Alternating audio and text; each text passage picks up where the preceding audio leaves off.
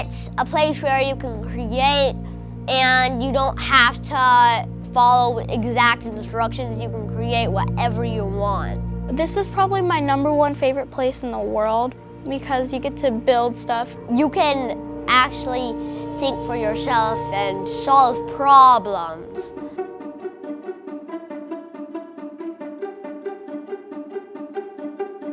I've been able to open up doors that were previously closed in a very quiet library, but it has really just changed the way I think about what I'm teaching each day with the kids. Our Innovation Station gives kids with sparked curiosity a place to ignite that curiosity.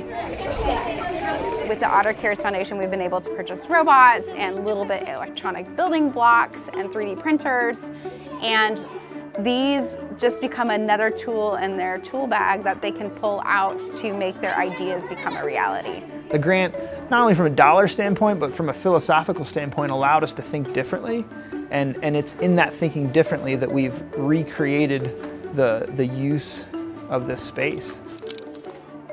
I think for me as a kindergarten teacher, and I know for other teachers, it's just been a nice opportunity to see bigger.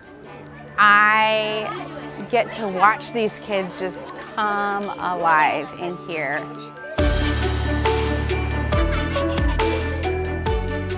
Having the volunteers from the Otter Products company come for their close to open day was just such a treat. The kids just thought that they were meeting rock stars. You know, as they walked in, I was like, these are real engineers and real marketing professionals, and they're doing the things that you are excited to learn and grow into. We were awarded some really phenomenal grants, but one of the best things, above and beyond the dollars, it's knowing that we have a community resource that we can call on and say, hey, we need help.